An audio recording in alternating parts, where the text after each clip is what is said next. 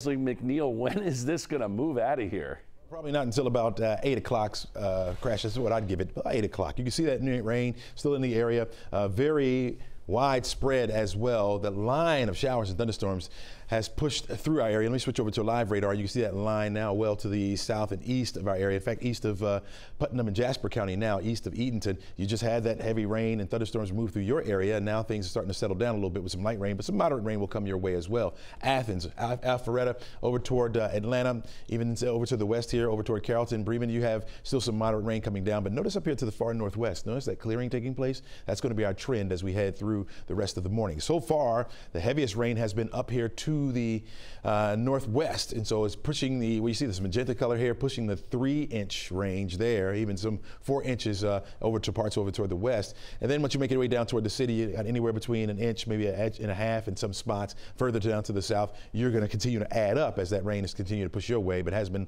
about a half an inch so far. As far as your temperatures go, temperatures are starting off in the upper 50s. We'll see them get up to about 64 degrees by noon.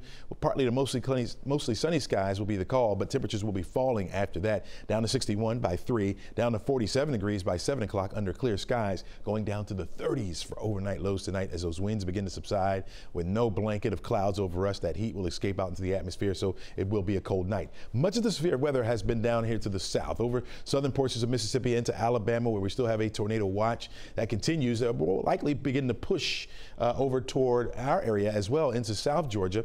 The Storm Prediction Center still has a slight risk for severe weather for the central and southern portions of the state. There's the front there. What will continue to push to the east. There you have it at level 2 threat, which means that we'll still see that very heavy rain in the southern portions of the state, and also damaging winds certainly possible. Tornado threat still very low, although we've seen tornado warnings associated with this system as it was back off to the west of us. Our forecast track model shows that line of showers continue to push further down to the south. We'll see the clouds in place at least through about 10 o'clock, but they'll start to break up as well. So the rest of the afternoon will feature sunshine, but it will be breezy sunshine as those winds out of the northwest will be anywhere between 10-15 miles per hour. Gusts will be a little bit higher than that at times. We'll see it clear out tonight. We're going to start you off that way for your Thursday morning. Mostly sunny skies will be the call for much of the day. Some high, thin clouds coming in by the afternoon. We'll start you off with the sun on Friday, but look for the clouds to increase once again. Very small threat for some rain. In fact, I think most of that will stay up to the north of us, but we'll keep it cloudy around here. And as we head into the weekend as well, the clouds stick around and the rain chance starts to go up on us.